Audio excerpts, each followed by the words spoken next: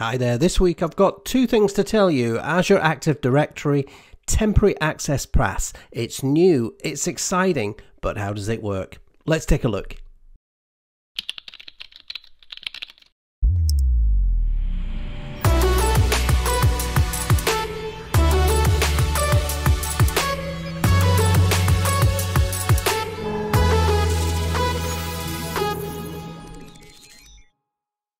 Hi there, I'm Andy Malone, Microsoft MVP and Microsoft Certified Trainer.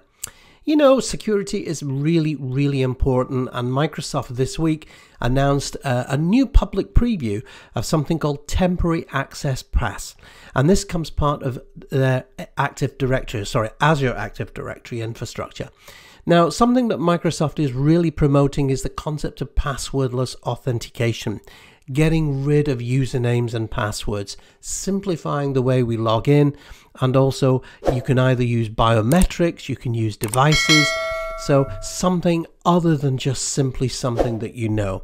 And a temporary access pass is a fantastic kind of short-term MFA deployment tool. So how does it work and how do we set it up? Let's take a look and find out. So Temporary Access Pass starts here in Microsoft 365, and I'm just going to go into the admin center, and I've got a user here called Jean-Luc Picard. Like I said, I'm a Trekkie, what can I say? So what we're going to do, instead of going into the user account here, I'm going to go over here into Azure Active Directory. And in Azure Active Directory, one of the things we need to do is switch this feature on. So I'm going to scroll right down here to the bottom, and I'm going to click on the security blade here. And in the security blade, we have an option here for authentication methods. Now, very important if you want to try out the FIDO2 keys. So this is Microsoft's passwordless authentication features.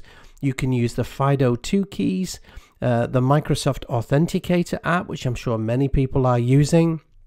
You can also send out text messages, and this is brand new. So this is the Temporary Access Pass, and it's currently in preview. So what I'm going to do is I'm going to go ahead, I'm going to enable this, and I can enable it for all users or just for selected users. Again, for the purpose of this demo, I'm just going to switch it on for all users. Okay, so that's the first thing I've done. I've gone ahead and I've switched this on. So now what I'm going to do is I'm going to go back to my portal, and I'm just going to scroll up, and I'm going to go into my users, and I've got a user, like I said, his name is Jean-Luc Picard, and he is here, and I'm going to go into his account, and in his account you can see that we have authentication methods here as well. So we know either we want Jean-Luc to register for multi-factor authentication, or he's lost his FIDO key, or he's lost his phone or something, but we still want to give him access and still use this multi-factor authentication.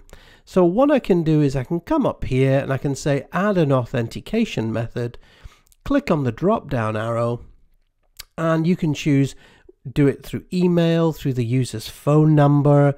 Again, that would send him a text message, of course, or we can issue him with this new temporary access pass. Now, with the temporary access pass, I can delay the start time for this. So I can push this back and say, hey, it's going to be available to and from this specific date and time. Or you can just say, yeah, go ahead and activate it now. Now, the default is for an hour, so that means they can use it for an hour. So Andy, what happens if that hour expires? Well, one of the things what we're trying to encourage them to do is really think about multi-factor authentication, so using a different mechanism. So for example, like Windows 10 Hello, or let's say the Microsoft Authenticator app. So I can go ahead, I can change this. You can make this as as long as you want. So I'm going to say, yeah, you can have this for four hours. Is this a one-time off? Is this a one-time use thing? So i.e. that's it. Once he's used that code and once he's logged in, he's got his only option. That's his, all he can do. So for the purpose of this demo, I'm going to go ahead and say no. So I'm just going to click on add, and you can now see I've now added that temporary access pass, and you can see it's valid to and from that date. And he gets secure registration. So to register their credentials, we recommend that the user goes to My Security Info, which the link is here. So what I'm going to do just now is I'm going to copy this pass and I'm going to paste it into Jean-Luc's account. So it's ready to go in his account. And I'm going to just copy his username. And we're going to log in as this user. So I'm going to open an in private window and I'm going to go to office.com. Okay. And I'm going to sign in as Jean-Luc. So I'm just going to paste that in. Oops. Yes, there we go. And click on next. Now you can see, now it says, okay, Jean-Luc has been issued a temporary access pass. Do you wish to log in? I do indeed. So I'm just going to copy this pass. So just copy that across and, I'll show it. So just paste this in, make sure there's no spaces, looks good. And I'm going to click on sign in. Okay. So my user has now signed in.